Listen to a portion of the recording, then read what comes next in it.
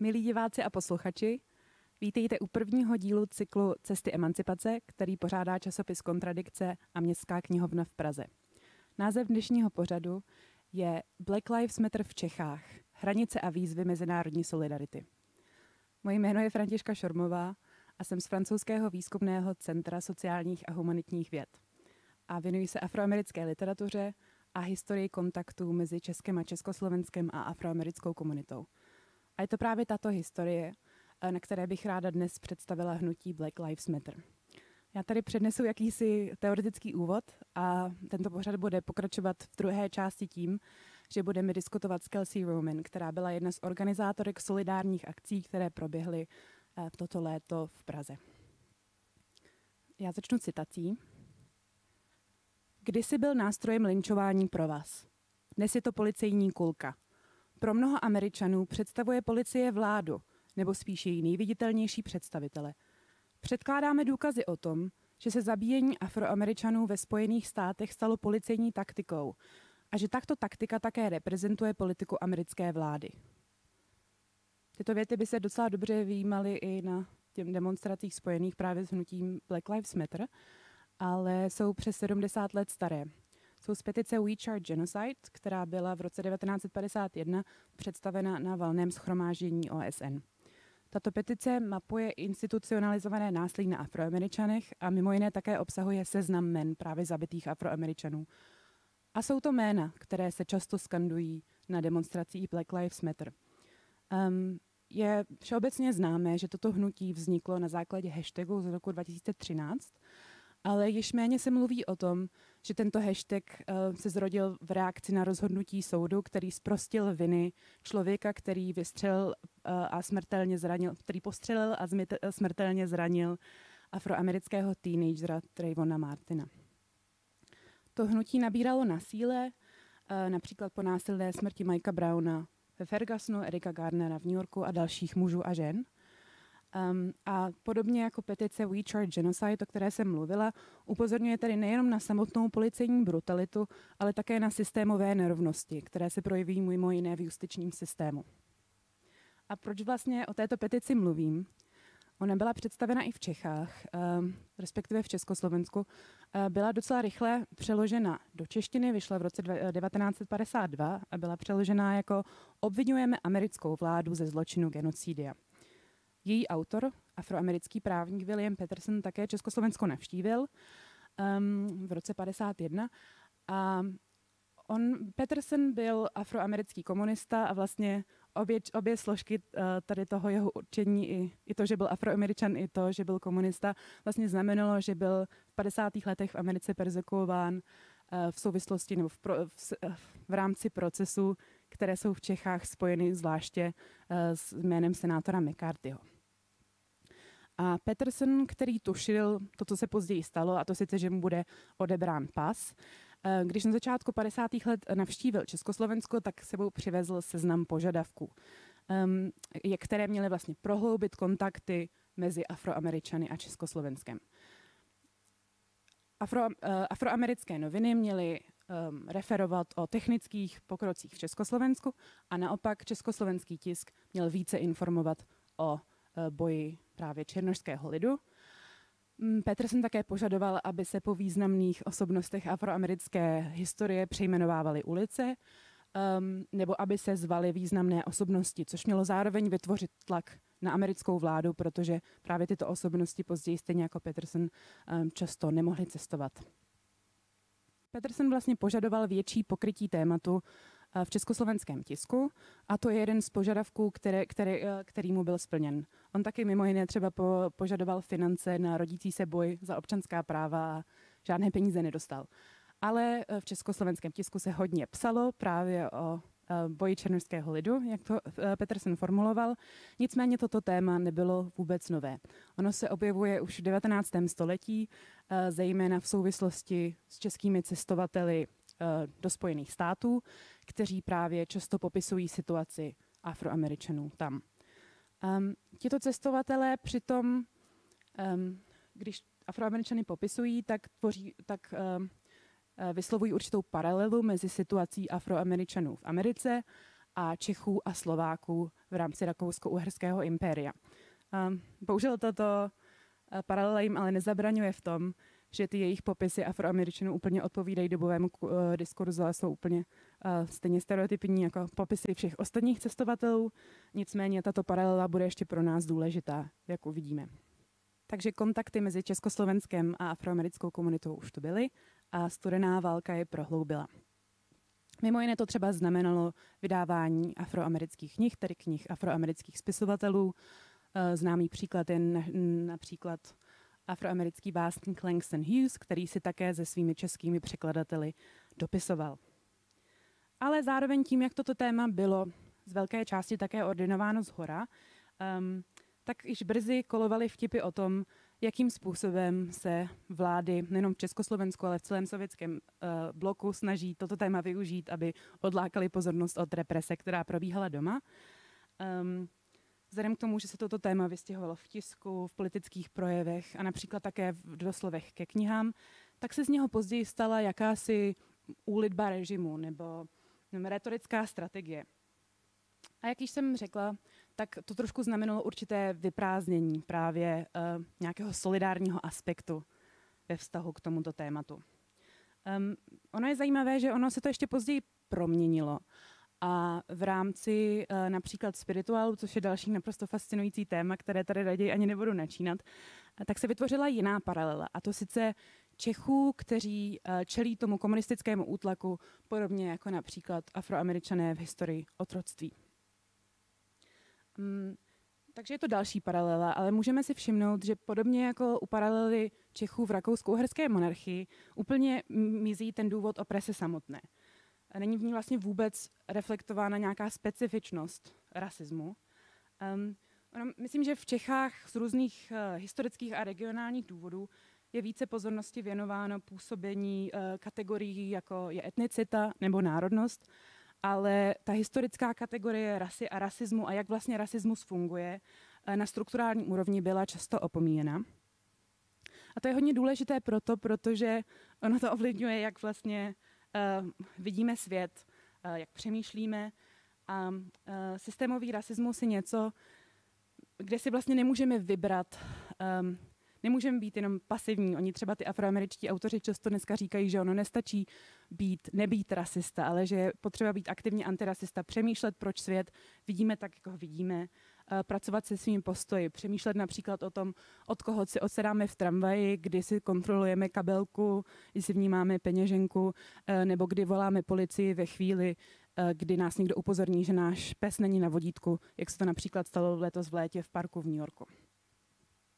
On je to docela bolestivý proces, který samozřejmě možná nemá žádný konec a já jsem asi trošku zaujatá svojí láskou pro afroamerickou literaturu, protože mám pocit, že strašně dobře je to například vidět na různých dílech, ať už současných nebo starších afroamerických autorů. Já mám takovou oblíbenou básníčku, která se jmenuje Claudia Rankine a ta často produkuje takové krátké texty, jsou to nevím, možná básně nebo básně v próze nebo takové krátké prózy o tom, čemu ona říká mikroagrese.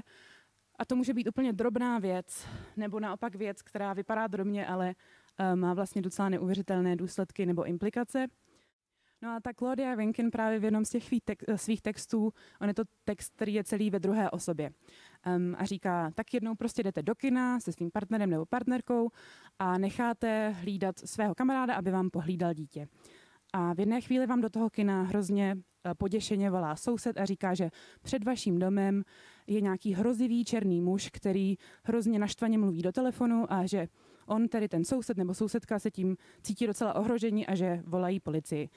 Vy zavoláte tomu kamarádovi a říkáte, prosím tě, je tam někdo před tím domem nebo co se děje? On říká, ne, já jsem zrovna venku, telefonuju tady a nic nevidím. Takže vyjedete domů, jste celý vyděšení, samozřejmě ve chvíli, když už přijedete, tak se všechno vysvětlilo, policie tam není, váš kamarád se přátelsky baví se sousedkou a vám je z toho celého tak trošku trapně a tak říkáte tomu kamarádovi, hele víš co, jako by si radši příště telefonovat dozadu za barák a ne takhle dopředu.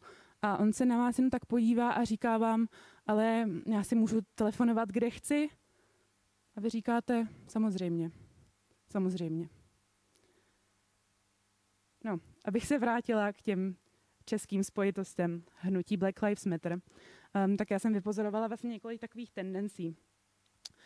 Myslím, že jedna z nich souvisí s takovou záměrnou chybou v překladu nebo záměrnou nepřeložitelností, když například reakce typu, že český prezident Miloš Zeman označil hnutí za rasistické a to je takové, myslím, jak jsem už řekla, záměrné neporozumění, neuznání toho, že to hnutí nemluví o výlučnosti nebo nějaké, že to jsou jenom určité životy, na kterých záleží, ale upozorňuje právě na ty systémové nespravedlnosti, jako když nejsou potrestáni vrazi. Další tendence by byla říkat, že nás se to vlastně vůbec netýká, ale myslím, že se to dost mění. Třeba v souvislosti s tím, že v rámci hnutí Black Lives Matter se často tematizují i jiné menšiny. A také i proto, že se nově více reflektuje například život příslušníků africké diaspory v Čechách, například přítomnost studentů nebo pracovníků z afrických zemí během studené války nebo i třeba české zapojení do koloniálního systému. A myslím, že to se trošku mění i díky reflexi privilegií, která souvisí třeba nevím, s naším nebo s mým běložstvím a také s tím, jak byla i tato kategorie konstruována, protože samozřejmě nějaká bělost nebo běložství je taky nestálá a historicky určovaná kategorie. A je třeba zajímavé, když už se bavíme o Spojených státech amerických, že v imigrační politice Spojených států Slované obecně nebyli považováni v určitých historických dobách za bílé. No ale abych se vrátila, já tady mluvím o těch 50. letech tolik, protože to byla vlastně doba největšího zájmu o afroamerickou komunitu. Pak se sice nějaký zájem ještě objevil, například zahraniční korespondent Karel Kinšl udělal rozhovor s Martinem Lutherem Kingem, nebo například tisk se velmi zajímal o návštěvu Angely Davis v Československu, ale jsou to opravdu 50. léta, které zůstávají takovým nejvyšším bodem. Jezdil jsem například hodně afroamerický zpěvák, herec a sportovec Paul Robeson, nebo v roce 1958 získal čestný doktorát nedaleko odsud v Karolínu W.E.B. Du Bois, afroamerický intelektuál, historik a sociální vědec. On se z tohoto obřadu si zachoval i záznam, i máme jeho řeč, kde on mluví, že si vlastně hodně cení toho, že dostal tento doktorát v době, kdy mu americké univerzity vůbec nemůžou přijít na jméno. V souvislosti s hnutím Black Lives Matter se také často mluví o hnutí o občanská práva a také o tom, jakým způsobem o něj soupeřilo několik názorových skupin a že nakonec mělo asi trošku jinou podobu, než si někteří z těch skupin představovali, například i třeba Peterson nebo Robson. A s hnutím Black Lives Matter je spojovaná šance dokončit právě to, co se možná ještě nepodařilo v těch 60. letech. Na jednu stranu se často vyzdvihuje právě to, jakým způsobem hnutí za občanská práva přispělo k odstranění legálních zábran, například ve vztahu k vzdělání, k volbě profese nebo k politické reprezentaci Afroameričanů. Na druhou stranu se málo kdy mluví o tom, že třeba hnutí za občanská práva bylo původně velmi silně zaměřené i na ekonomické otázky, a to jsou vlastně problémy, které pořád zůstávají, zásadní rozdíly, ukazují statistiky, například v bydlení, ve výši příjmů, v délce života, v dětské úmrtnosti, zdravotní péči. U afroamerické komunity je vysoká nezaměstnanost a přestože tvoří jenom 13% populace Spojených států, tak vlastně tvoří polovinu všech vězněných lidí v USA. Ještě bych zmínila ráda jednu věc v souvislosti s hnutím za občanská práva, a to sice, že my musíme trošku brát v úvahu ten kontext, ve kterém probíhala, to znamená studená válka, ale i dekolonizační procesy a to, že vlastně USA mělo a muselo prezentovat v dobrém světle i v otázce své rasové politiky. A to samozřejmě vytvářelo další tlak na změnu legislativy, ale také hodně ovlivnilo tu výslednou podobu tohoto hnutí a jeho výsledku. A jedna z věcí, která se ztratila, je například právě nějaký rozměr mezinárodní solidarity nebo nějaký globální rozměr připomínání osudu celé černošské diaspory. A znovu, to je opět věc, ve které se do hnutí Black Lives Matter vkládají velké naděje. To hnutí je decentralizované, ale má 13 zásad, které najdeme na jejich stránce a jedno z nich právě mluví o globální černošské rodině a zároveň přiznává, že jsou různé specifické podmínky, ve kterých členové této rodiny a členky a členové této rodiny žijí. Ona je samozřejmě otázka, do jaké míry ta dominantní pozice Do jaké míry vlastně to, jakým způsobem se rychle rozšířilo toto hnutí, také nesouvisí a nereflektuje třeba nějakou hegemonickou pozici USA. Nicméně já jsem tady vyjádřila nějaké pochyby o tom, o nějaké třeba přeložitelnosti těch hnutí nebo o nějakých nedorozumění v překladu, které jsou spojené s různým pochopením toho, co je to rasismus a jak funguje. Ale myslím si, že hnutí Black Lives Matter staví tento strukturální a systémový rasismus do centra a říká, že i v různých situacích může fungovat podobně. A otevřeně vlastně podporuje to, že se přidávají další témata a další skupiny, ať už se jedná o původní obyvatele Austrálie nebo třeba v Čechách Romy a jejich jména se právě přidávají na ty seznamy, které se skandují na demonstracích. Myslím, že toto rámování vlastně umožňuje, aby ty solidární akce, jako například proběhly v Praze, v Brně a v Ostravě, o kterých se tady ještě budeme bavit s Kelsey, mohly být založeny i na těch univerzálních konceptech i využívat ta lokální témata. Mimo jiné se třeba upozorňovalo v rámci těchto akcí na rasově motivované násilí v Čechách a situace právě různých menšin. Ale myslím, že nemizí ani ten rozměr vyjádření solidarity s Afroameričany a i vlastně přiznání, jak moc se nás to téma týká jak v Čechách, tak v Evropě a taky propojenost těch otázek, které to hnutí přináší a převzetí nějaké zodpovědnosti za sdílený svět. Tak a já už jsem zmínila ty demonstrace a teď bych asi ráda přišla k druhé části programu, kdy se budeme konkrétně bavit právě o těch pražských demonstracích.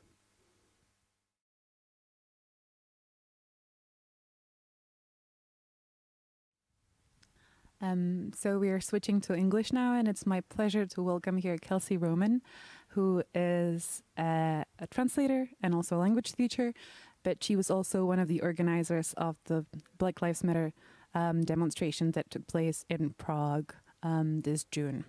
So Kelsey, welcome. Great to have you here. Thank you for having me.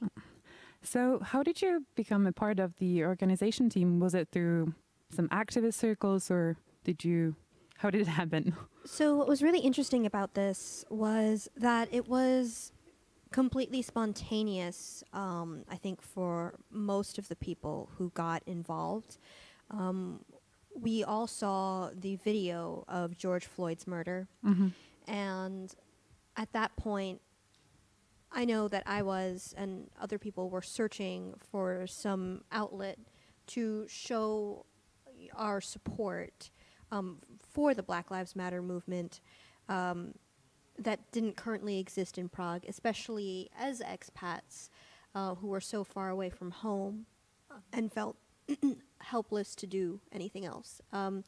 So somebody started a Facebook event asking for help in organizing, and a few people who had never previously met gathered together just a few days later, and they became the people who organized the event. Well, we mentioned that the Black Lives Matter is a decentralized movement. Was there any contact between kind of the US chapters and the Prague group, or how did it go? So we did reach out to the American chapters for guidance, but in order to officially establish like a BLM chapter, you have to register as like a nonprofit, and we thought that the amount of time that we had to like organize, there wasn't really a point in doing all of that paperwork. There were also some concerns about maintaining anonymity, especially because we were organizing a protest in a country that we were not familiar with. Even though the Czech Republic has free speech, it was during the pandemic, and so instead of taking the route of organizing so openly alongside the Black Lives Matter chapters, we took their advice and organized more privately. Talking about organizing the demonstrations, I know that you're a translator, and you also mentioned when we previously corresponded some issues of translation and translatedness of the rhetorics of the Black Lives Matter demonstrations to the Czech context and Czech environment. So Was it something that you encountered during these preparations?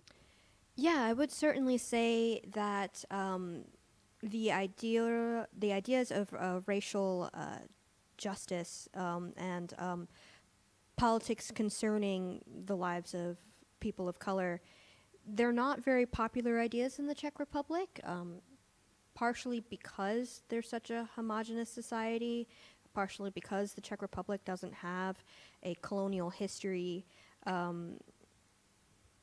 Oftentimes when we were trying to talk to Czech people about these issues, for them it was very theoretical. Mm-hmm. And so it was hard to translate the kind of feelings of urgency or just the kind of message of these are lives that we are trying to protect and promote, because there wasn't that immediate need in the social circles of most Czech people that we knew. Mm-hmm. Based on the group that organized these events, you also mentioned that there were people who had this kind of ancestry of their parents met, for example, because they worked either in an African country, or their parents came here to work here and then they met.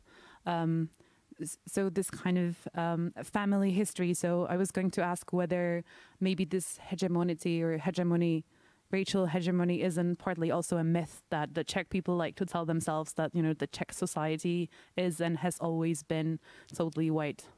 I absolutely believe it's a myth, and I was not aware that it was until I started participating in Black Lives Matter related activities here.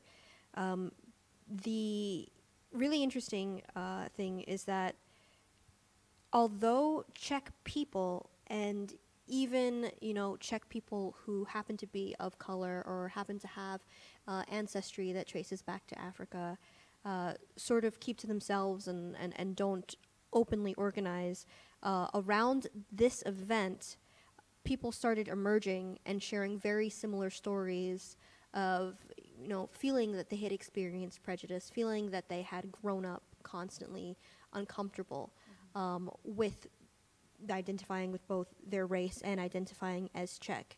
And I think we had hoped to step back and eventually allow them to take up the platform of racial politics in the Czech Republic, and that became our goal. You also mentioned a group where these people organized. Could you maybe tell us more about that?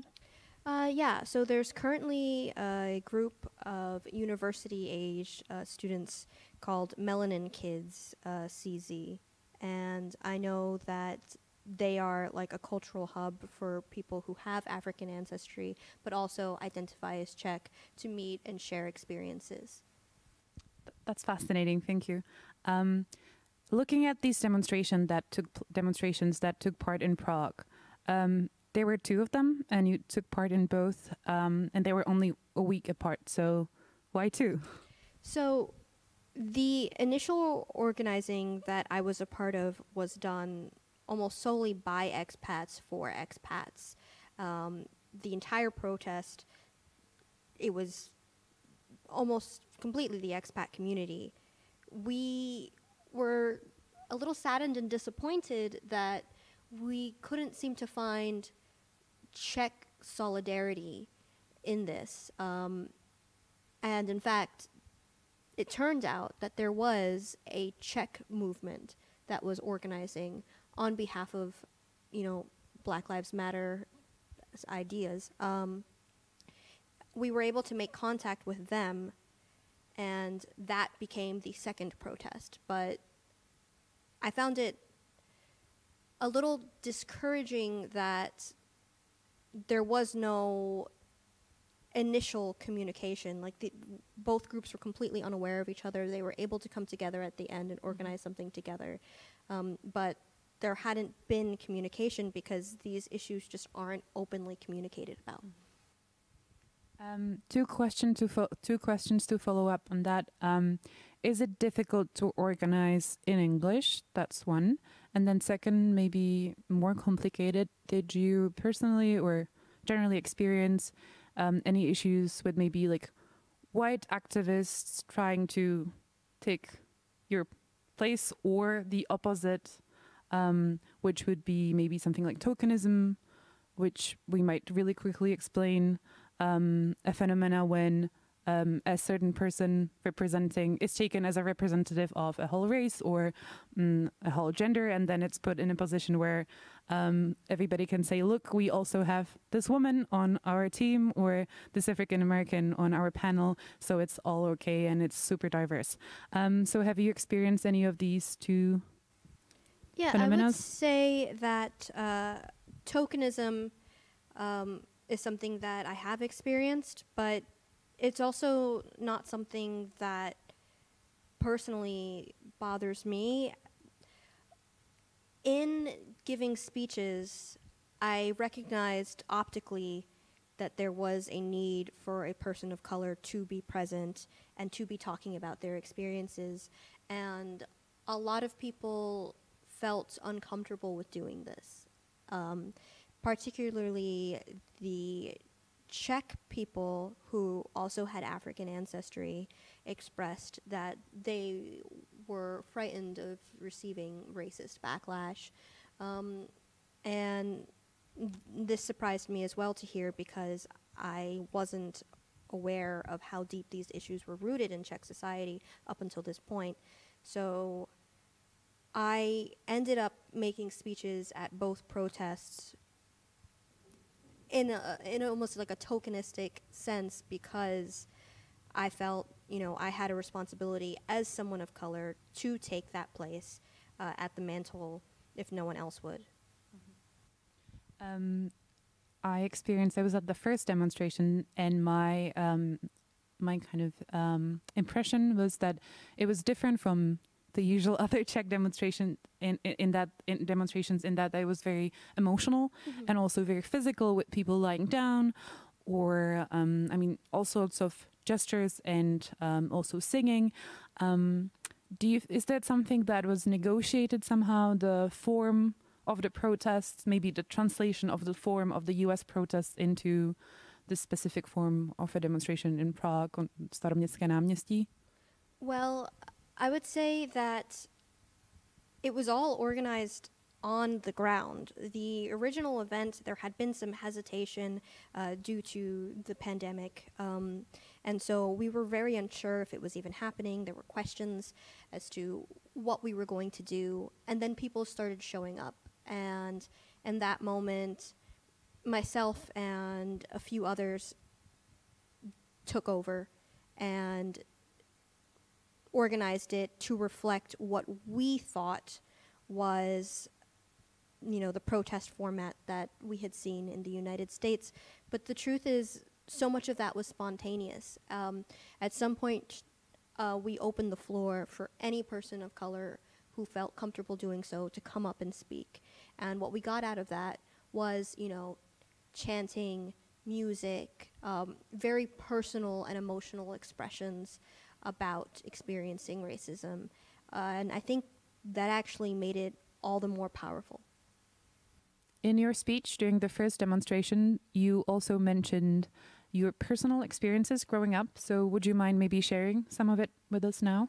Yeah, I'm happy to. So growing up, I actually was under the impression that police brutality was something completely normal. And I thought that the racial bias that police seemed to demonstrate was only to be expected. Personally, in the social circles that I operated in back home in Miami, I am aware of 4 police-related deaths just growing up between the ages of 14 and 20. 3 of them were kids who attended my high school, and 1 happened while I was in university. But in each of these cases, it never really struck me that this was abnormal. There was just the idea that, the police are racist and they can't be trusted and everyone knows this. And it was only really at the point of seeing how people were pouring into the streets for George Floyd that I feel like I let go of that sense of helplessness and thought maybe something can be done to change this reality. Well, thank you for sharing that. You told me that you have been living here a bit over a year, right? Have you experienced any racist behavior here in the Czech Republic, and have you observed any differences in the way racism demonstrates here? Because you mentioned that the initial reactions of some Czechs that you encountered with the idea of the demonstration was that racism is something that happens elsewhere, not here, which in itself could be maybe seen in that way, but I was wondering about other experiences you might have had. Sure. I mean, I feel that my experiences with overt racism actually really started surrounding the organizing of these protests. You know, leaving them, there were monkey noises, friends of mine were followed and called derogatory terms referring to their race, and these sorts of like overt instances, they were only very obvious around the protests. And personally, I feel lucky that we were protesting in Prague, because there were other protests in other parts of the Czech Republic where skinheads emerged with Confederate flags and reports of violence and attacks on people of color at those protests from skinheads. So that was my first encounter with the obvious racism with like the big R. But unfortunately, what I come across more than anything is a sort of apathy. Like, even friends of mine who are Czech have told me that in trying to discuss issues of race in the Czech Republic, I'm battling windmills, to reference the Don Quixote. That it's just an uphill battle that cannot really be reached because there isn't a passion in people to address it. Even the people who are willing to work with us and who seem to be on the same ideological page as we were politically positioned far enough away from the mainstream that association with them made just addressing the question of race seem like a radical idea here. Well, that kind of brings up parallels with, the situation in the US when you were dealing with the issues of racism, you could be accused of being a communist or radical, despite perhaps not being that. Some, of course, were, but some were not. So,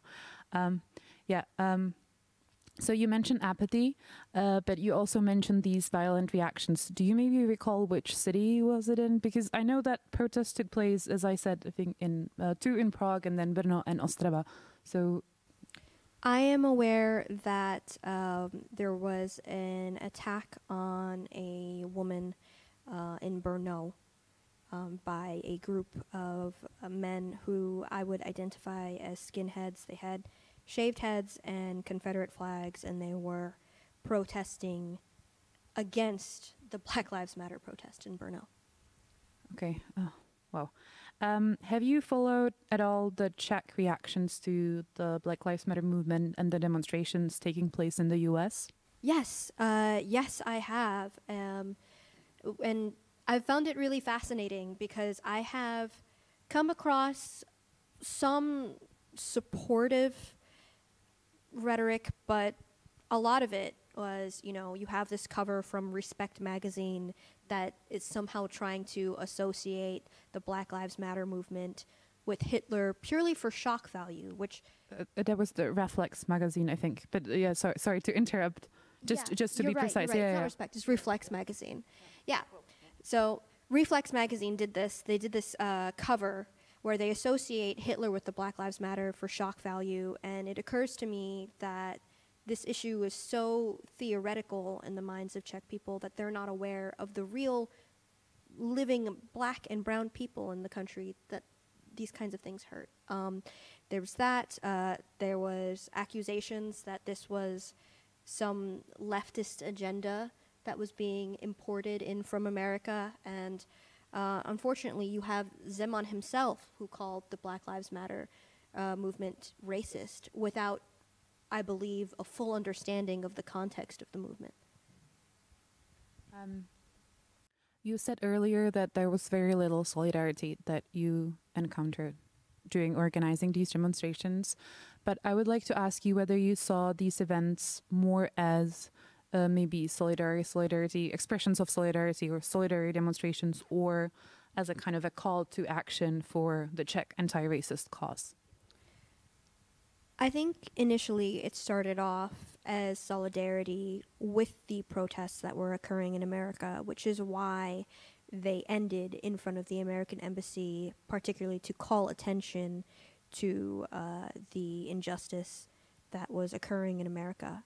However, the deeper that I started looking into the Czech experience of racism, and the more that I talked to people who happened to grow up in the Czech Republic while being a person of color, the more I realized that Czech people as a society hold some responsibility to reflect on their actions and their ideology and how they promote racism in their day-to-day lives, whether that be through apathy or ignorance, or whether it be through actively insulting those who are different, because the latter is less common, but the former allows a lot of pain to go unnoticed. The Roma people were frequently mentioned in connection to Black Lives Matter in Czechia, whether it should be Roma Lives Matter here. Do you think there is a relevant connection? I absolutely do. I think it's a very astute connection to make. When I was doing my research, I learned a lot about the status of Roma in the Czech Republic, and although I have not lived here long, it seemed apparent to me that there was so much prejudice surrounding this group of people that even other activists were afraid to bring it up because they were worried about sort of tarnishing the initial cause of Black Lives Matter.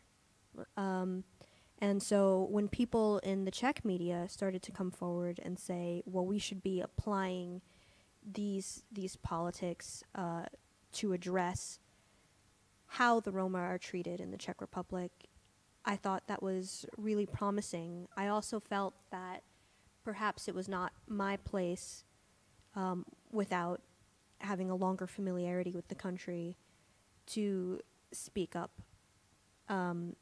But I really was pleased to see that there was a Roma activist speaker at the second protest.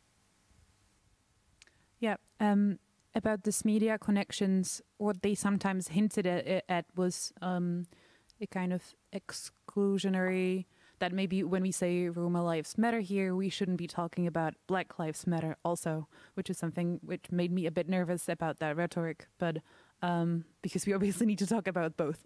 But I agree with you that this was actually a very positive development, especially because often when reporting from the events from in the US, the media focused very much on the loitering and the riots and violence during protests instead of the actual initial racial violence that started them.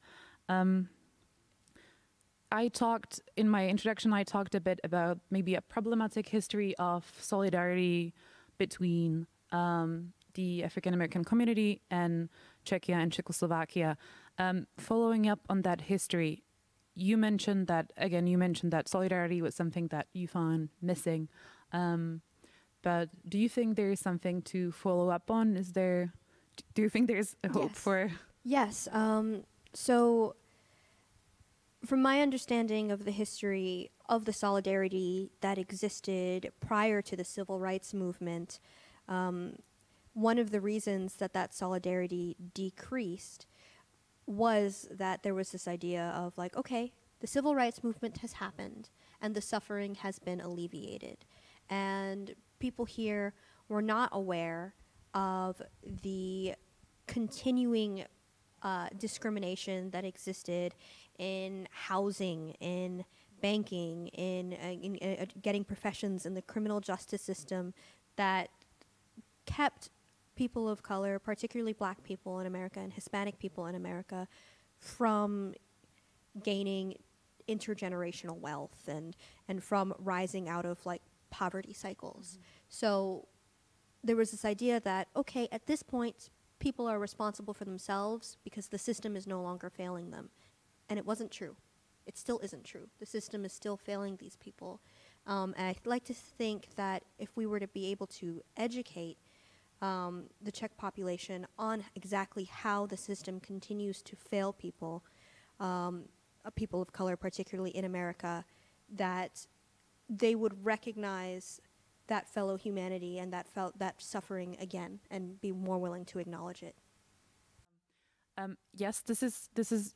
I'm glad you pointed it out, because this was also a frequent reaction of the Czech media or people who were talking about the Black Lives Matter movement here publicly, and then they frequently mentioned that again the civil rights movement happened, and so what more would the African Americans want, and also showing this misunderstanding of that if you get a legal change and a legal representation, maybe it doesn't necessarily change the economic patterns. So I was wondering if you could maybe talk a bit more about that.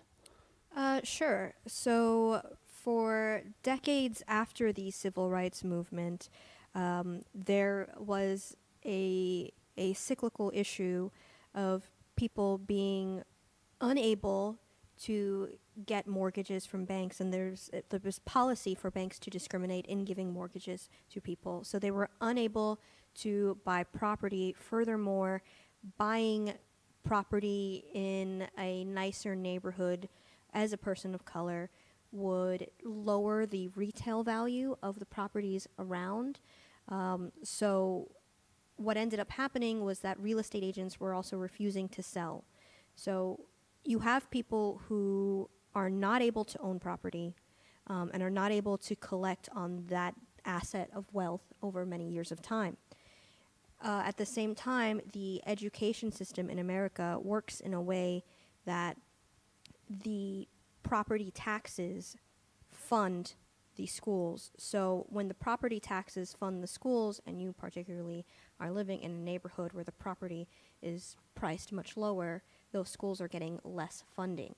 So you're sending your kids into a school where they're getting a worse education because it has less funding, and then there is the prejudice that people face in the criminal justice system as well. It starts very young, where black kids particularly are more likely to be penalized for disciplinary issues. So you have the bad schooling, being penalized for disciplinary issues. You're growing up in this bad neighborhood. You are more likely to fail out of school and perhaps involve yourself in criminal activity, or have more trouble getting into university, or have trouble getting a good job that supports you. You don't have the generational support of having a family-owned property. And the cycle continues again and again, up until the point that it's hard for people today in 2021 to just say, oh, civil rights happened in the 60s, and slavery ended in the 1800s, and therefore the problems are over, because these are real setbacks that affect each following generation. Thank you. We have time for one more question. This format invites questions from the audience, and in the next events or episodes, there will be more, probably also joined by a live discussion. But right now we have gathered one question, and that is, where do you see the future of the movement, both in the US and also here in Czechia, whether there are more events planned? Because especially judging from the media coverage, there was a lot of it in the summer, and then it kind of quieted down in the fall and in winter, although the protests are still happening, still continuing. So where do you see the future of Black Lives Matter? I think that Black Lives Matter will have its place in American history as something revolutionary in the way that Black people in America and on an international scale are perceived. Even just the protests over the past year have fundamentally changed the perception of Black people according to polls taken across the country. However, I do feel that the movement does not resonate globally in all cases, and I don't feel that it is the best approach in the Czech Republic to address inherent racial bias. I think that this happens to be a country where political passion is not necessarily encouraged, and more of a dialogue needs to be created, not necessarily protests in the streets, but articles in places where people can read them and conversations where people can see them so that the ideas keep flowing. So it's not that the ideology behind Black Lives Matter wouldn't be relevant here as much as the approach of pouring into the street I don't think is a good fit for Czech society, and I don't think it will continue here. Okay, well, something to think about. And I would like to thank you, Kelsey, for joining us today, and good luck with your political activity in the future. Thank you so much.